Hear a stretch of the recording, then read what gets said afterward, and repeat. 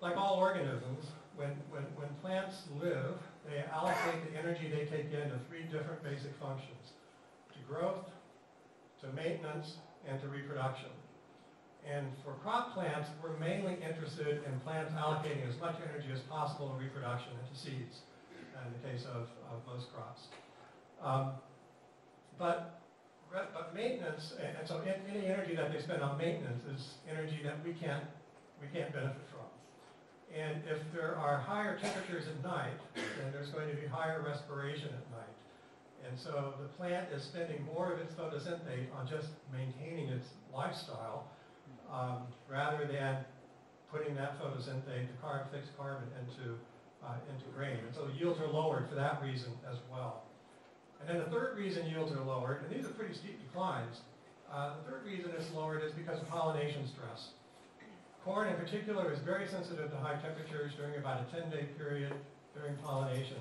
And that's because when pollen is flying in the air and the corn is tasseled and forming these pollen tubes, which are the individual silks, right, that are part of the tassel, those are actually pollen tubes that capture the pollen, and then the pollen lands on the tubes, and the sperm swim down the pollen tubes to fertilize the embryo, which is the cell, which is the kernel of corn. If that gets interrupted or slowed, then there's less fertilization of the individual kernels, and you end up with cobs that have fewer kernels and less yield. So all 3 of those things can lead to declining yields. And this is not model projections. This is actual yield declines during 1980 to 2007 in Illinois and Indiana data, showing that with the change in maximum temperature, as temperature gets warmer, the historical yields have declined. Now the yields are not massive. This is on the order of 2 megagrams. I should have put this in bushels per hectare.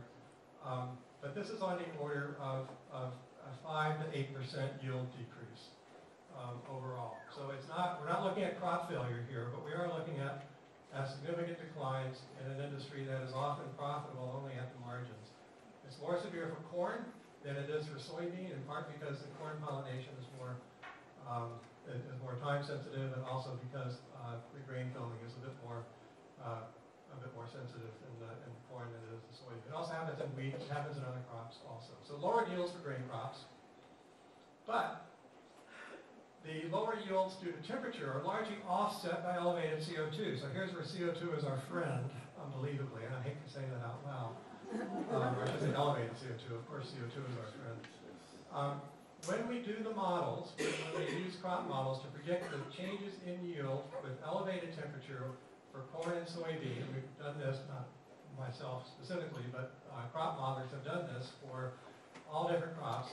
For corn, you can see that elevated temperature leads to about a minus 2.5% change in yield with a relatively modest change in temperature. But the elevated CO2, 440 parts per million, which is expected in about 30 years, will largely offset that. And so we end up with around a 1% decline, which is a very livable decline, frankly. Soybeans, the news is even better, because soybeans, because they have a different photosynthetic pathway, they respond to CO2 very differently, much more aggressively, and so the change in yield with soybeans will be 7.4%, and we're also, in Michigan, in the Midwest, we're still in the zone at which soybeans can benefit from elevated temperature for varietal reasons. So the combined effect is that we'll probably see about a 9% increase in soybean yields over this period. So that's good news, right? Okay, so that's maybe the only good news I have tonight. Keep that in mind. Okay, because this is where it starts getting depressing. And that's the basis for ill-mannered climate change. Okay, so consider a normal distribution of temperatures across a year, or any portion of a year, but across a year here. So we have temperature along the x-axis here with cold on the left, hot on the right, and the average, the temperature distribution is a bell-shaped curve. This is wonderfully reproducible. It's a normal distribution, and the average occurs at the same place as the median. It occurs right here. So what happens in a warmer climate, right? We're talking about the average increasing, correct? So this curve shifts to the right, right? So we've got a warmer climate by 1.5 degrees so far, by another 2 to 10 degrees in the next 50 years, that now has a new average. And we've talked about well-mannered climate change as being relatively easy to, I shouldn't say easy, but relatively straightforward to deal with because of this. But what's also happening is change at the extremes. And on the left side, we have, under the current climate, we have a certain proportion of the temperatures during a given year are going to be considered extreme cold, right? In a warming climate, what's going to happen? Going to be fewer of them, right? So we move over here, and now we have fewer extreme colds, at least what we consider extreme now, based on current temperatures. On the right side of the graph, you're probably ahead of me on this.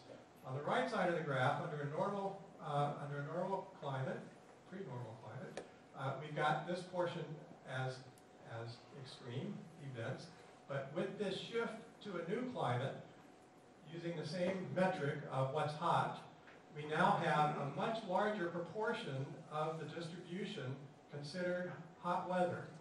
And we have a whole nother set of extremes that are outside of our current historical experience, right?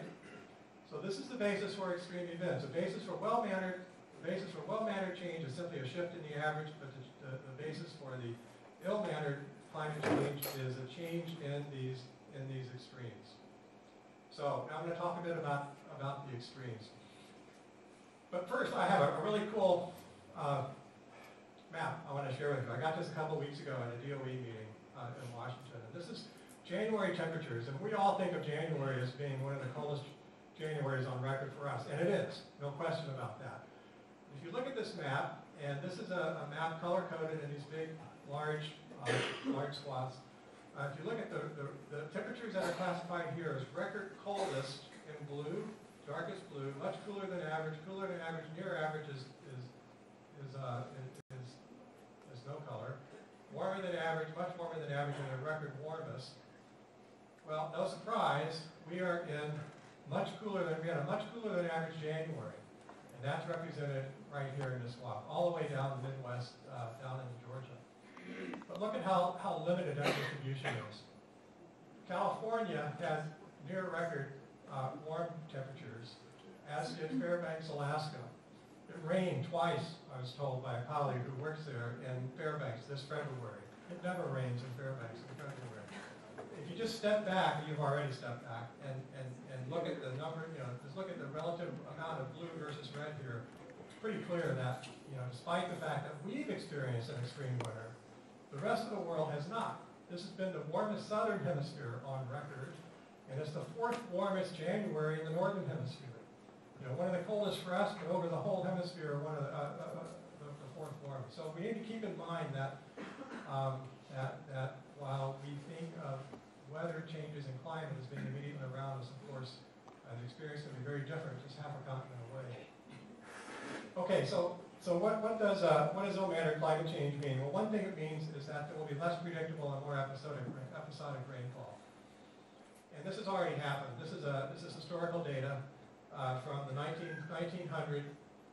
This is the decadal averages from 1900 to 1910 up to the 2000 to 2010. And you can see quite readily that against the average over that period, that we're seeing a lot more once in 5 year, greater than 2-inch precipitation events compared to 1901 to 1960.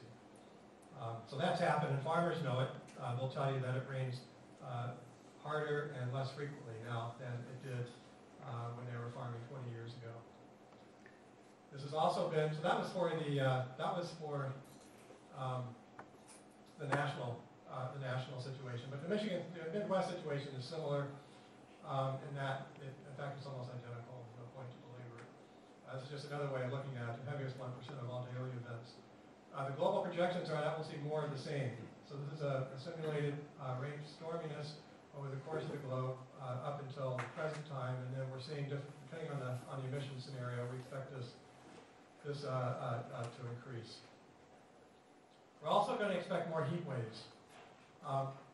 If we look at the days above 95 degrees Fahrenheit, we can expect 10 to 15 more days per summer above 95 degrees Fahrenheit in southwest Michigan. This is the expected increases in number of hottest days compared to 71 to 2000. So this is a pretty, this is pretty unavoidable. But the thing about heat waves is that they don't just occur in the summer, right? They also happen in the winter. And when they happen in the winter, they affect certain crops a lot, and in particular fruit crops. So wintertime heat waves, such as early heat waves, they can force bud break in fruit crops, such as happened in 2012 in Michigan, and in 2002 to the tart cherry crop. And in both cases, about $100 million of tart cherries were lost to early bud break, followed by normal frost, right? It's not that the frost came early and obliterated things, it's that buds broke early and ended up killing the flowers that were still on the trees and already broken. And that, of course, can be devastating to yields. Summer heat waves lowers yields in grain crops, as we talked about for these three reasons. Also magnifies water stress because of evapotranspiration. Here's an example of what happens to grain crops when excessive heat during pollination for corn, where you bought corn in the supermarket or at the farmer's market where the top part of the cob is not filled up. Those are aborted for one reason or another, or they were just never pollinated. Less frequent, more intense rainfall also increases periodic water stress, and there's an increased erosion risk. But there are ways to get around that, as I'll talk about in a little bit. So all told, what we're going to see are warmer winters with more thaws, spring heat waves, earlier winter springs, and hotter summers with more intense rainfalls. And farmers are adapting already. And in part we know this from work that my colleague Julie Dahl, who is here, has done in interviewing farmers across Michigan with colleagues, holding focus groups and surveys and so on. And we know that farmers are buying longer season varieties already, of the commodity crops in particular. We know they're investing in bigger field equipment, and when you ask them why, it's because they want to get out and do stuff quickly in the spring before it rains again, because rainfall is less predictable. We know that they're installing irrigation. You can see that around southwest Michigan very easily. Just in the past 2 years, since 2012, the number of irrigation systems that have gone in is just mind-boggling. And they're installing frost protection, especially up in the Traverse City region. You see wind machines being installed in orchards, and then other adaptations to protect against frost. Now, over the long term, there is unfortunately no magic bullet. And this includes genetics. So regardless of what you hear from the seed companies, there is no magic genetics out there that's going to solve this issue. It will ameliorate it to some extent, perhaps. But different crop varieties, different breeding, and so on will be part of the adaptation toolbox, but it won't make the difference that some would like to think it would make. More likely, we'll be seeing different crop varieties and different crops over the next 50 years. We'll be seeing more irrigation, more intensive pest management, perhaps more conservation tillage systems going in, more frost protection, animal cooling systems. I haven't said anything about animals, but heat stress in animals is pretty important, and keeping them cool is an important aspect of their productivity. But essentially, variability is the new normal. So I have colleagues who talk about the new climate normal, and what they're often talking about is the new variability. So just a couple of slides about how agriculture can help stabilize climate. I can put a 45-minute talk together about either one of these topics pretty readily. One of them is greenhouse gas management, doing things like planting no-till to capture carbon in soil or managing nitrogen more efficiently so there's less nitrous oxide, an important greenhouse gas. Less nitrous oxide emitted from fertilizers are things that farmers can do to reduce the greenhouse gas footprint of agriculture. We can also think about cellulosic biofuels, not grain-based biofuels, but cellulosic biofuels made from cellulosic biomass that is either turned into ethanol, turned into drop-in hydrocarbons, or burned directly for electricity is another promising mitigation strategy. There's a lot embedded in this slide, and I'm going to flip through it very quickly because I'm running out of time a little bit, but more importantly, perhaps, the next slide has the important piece. But I've got this animated. So if we look at the CO2 sources, the greenhouse gas footprint components of a typical corn, soybean, wheat rotation system in Michigan. This is actually data from Southwest Michigan. We find that a conventional system has carbon accumulating from fuel and nitrogen fertilizer use, also from nitrogen fertilizer production, and also greenhouse gas production. No-till system, the same thing, but in a no-till system, we have the potential for storing carbon in the soil, which can counteract the effects of the carbon, that's greenhouse gases that are produced. And cover cropping has effectively the same effect. So even if we can't no-till, if we cover crop, we can also capture carbon. And that can lead to not just a reduction in the greenhouse gas footprint of a conventional system, but actual mitigation. That is capturing more carbon than was actually produced. So that's one promising technology that's available in the future. The other is biofuels, which is, of course, is plant material used to generate energy. And we've talked, well, we've seen the evolution of biofuels from first generation wood to second generation grain ethanol and biodiesel, which is where we are now, primarily with grain ethanol. And in the third generation, where we'll be in the next 10 years or so, is the cellulosic biofuels. And the advantage of cellulosic biofuels is that it's about 7 to 15 times better than grain-based biofuels at displacing atmospheric CO2. And importantly, there's no food fuel competition if you grow that biofuel on marginal lands. And we've done this assessment for Southwest Michigan, as well as for the entire Midwest, and shown that marginal lands, if they were planted to cellulosic biofuels of a particular species, we can get huge conservation benefits in addition to the climate mitigation that would also result. Sir, so if yeah. I don't understand with the biofuels. I mean, if you end up burning carbon, you're going to get CO2. How are you? I'm sure you're avoiding it, but how do you avoid that? Yeah. So the simplest way to explain it is that you're putting you're avoiding the need to put fossil CO2 into the air by displacing gasoline that would otherwise be burned and release fossil CO2, so adding to the greenhouse gas burden. So with biofuels, you're capturing CO2 in 1 year, and then you're releasing it the next year. So there's no net change to the atmospheric concentration. Okay. Okay? Yeah. Okay. So far, climate change is happening now. It's affecting farmers. Trends are going to continue, likely to accelerate. Michigan farmers are going to adapt. They're already adapting now with new technologies. However, it will be costly, and it will be very disruptive to have different opportunities. But also the mitigation opportunities are available. So if Liz will allow me another 2 minutes, I want to talk about what we can do as local activists, as it were, or even as individuals. The top 10 actions are to demand effective policy to limit carbon emissions. This is a national scale problem. It's not going to be solved by individual efforts at the local scale. It will help, no question, but it's going to take concerted effort at the national policy level, which will mean either a revenue-neutral carbon tax. That would be the quickest, as we heard last week in Hassan's talk, the quickest way to get mitigation.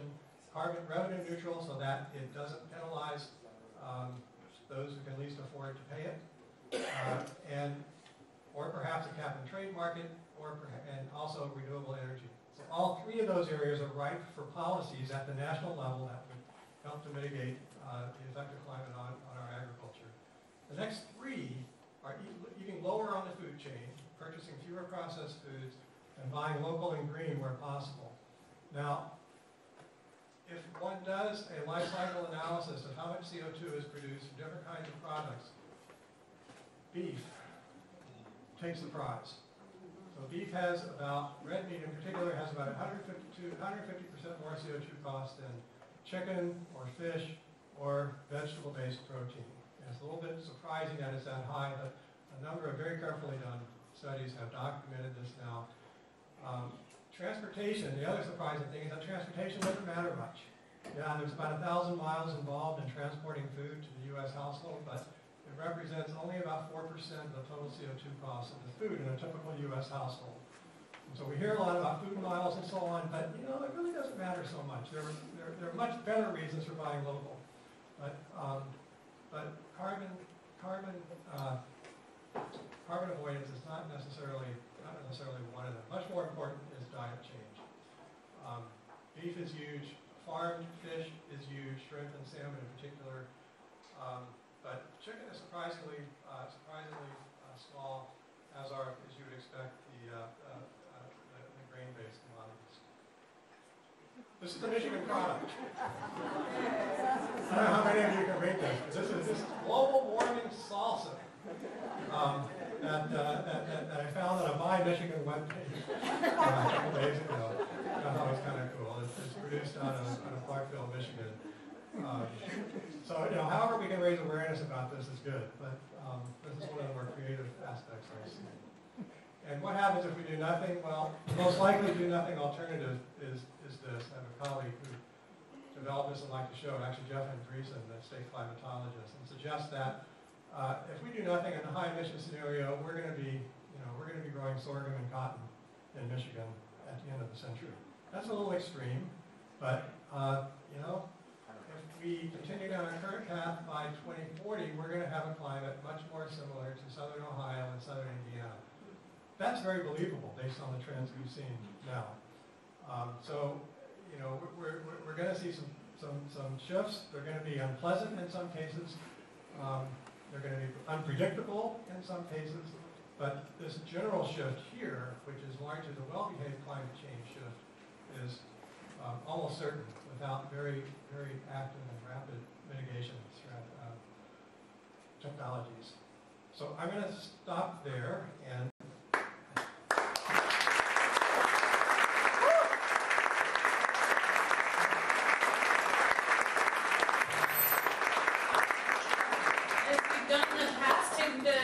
next about 20 minutes to talk with the folks at your table, generate questions, and Dr. Robertson will answer those in a few minutes. Thanks.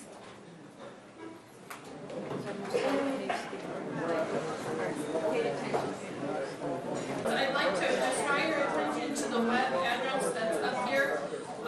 This is the WMU Climate Change Working Group website. If you would like more information on the series, on what's happening tonight, you can go there and click on the Activities tab.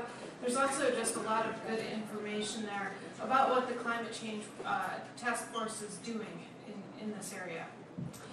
With that, I'm going to turn it over to Dr. Robertson. Yes. Could you read it? Sure. www.wmuclimatechange.info. INFO. Yes. I went on that website because I was interested in ice tracers, which I may have missed already in the last week, and I couldn't find any information. Does anybody have any? Yes, what you need to do is, once you're on that site, you need to go to Activities. There's a tab on the left that says Activities. I couldn't find it under the Activities tab. Oh, really? You did the same thing. Thank you. Yeah, I'm having a hard time hearing what you were looking for. Ice chasers. Ice Yeah, it was tracers? last Saturday, I'm sorry. Okay, I figured I'd probably missed But, it, but they- it was they- not under the Activities section. St. Tom's has that film available, and they're going to make it available to other groups that may want to show it. So we might be able to pull it off, another one. Chasing ice? Yes. Literally. Chasing Chasing ice. Chasing, okay. So perhaps that particular thing isn't on the website, but there's a plethora of other things. Trust me, go there, check it out. Okay, with that, I'm going to turn it over to Dr. Robertson. Ray. When you get to that site, there are two hyperlinked tabs you can click on. One of them is, I forget the exact wording, Steve, it was something like full details of schedule or something like that, full program.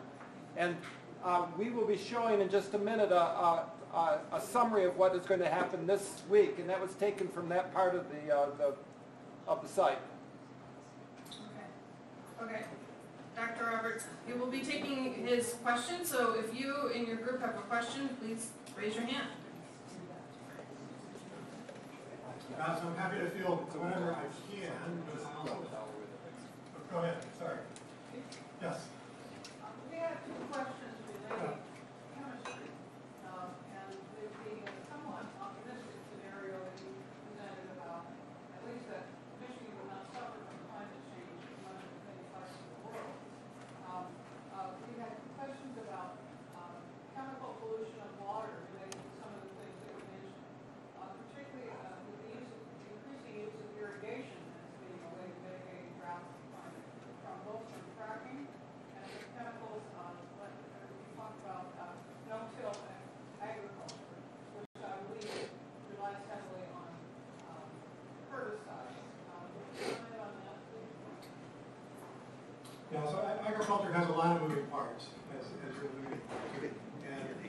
when we talk about agriculture, we have to talk about systems. Because, an agricultural cropping system has all these different pieces related to its management and to the effects of effective management change. Here we'll have unanticipated or perhaps expected changes possible, so that your example of no-till is a good point. The trade-off of gaining carbon and getting some drought resistance, because as you back up for a second. So no-till is a technology. I didn't have time to go into it, but it's a matter of planting your crop into the residue of the preceding crop without plowing. And by maintaining the structure of the soil without plowing, that reduces the microbial activity that would otherwise metabolize the soil carbon, the residue that's there from the previous crop. So by not plowing, you're allowing that carbon to stay in the soil. There's a lot of benefits. One of the benefits is carbon sequestration, taking it out of the atmosphere. Another benefit is when we build soil organic matter, we build the soil fertility